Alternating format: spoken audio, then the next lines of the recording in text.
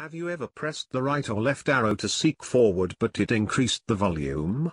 Actually it happens because you may have selected the volume button before pressing the arrow keys.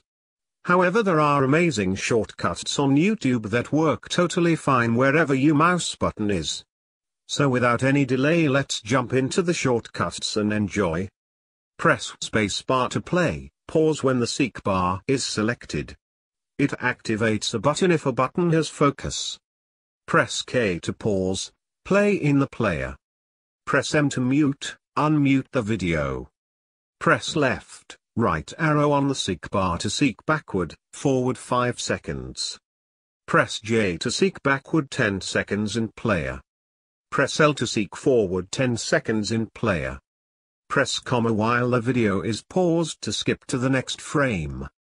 Press period while the video is paused to go back to the previous frame. Press the greater than sign to speed up the video playback rate. Press the less than sign to slow down the video playback rate. Press up, down arrow on the seek bar to increase, decrease volume 5%. Press numbers 1 to 9 on the seek bar to seek to the 10% to 90% of the video.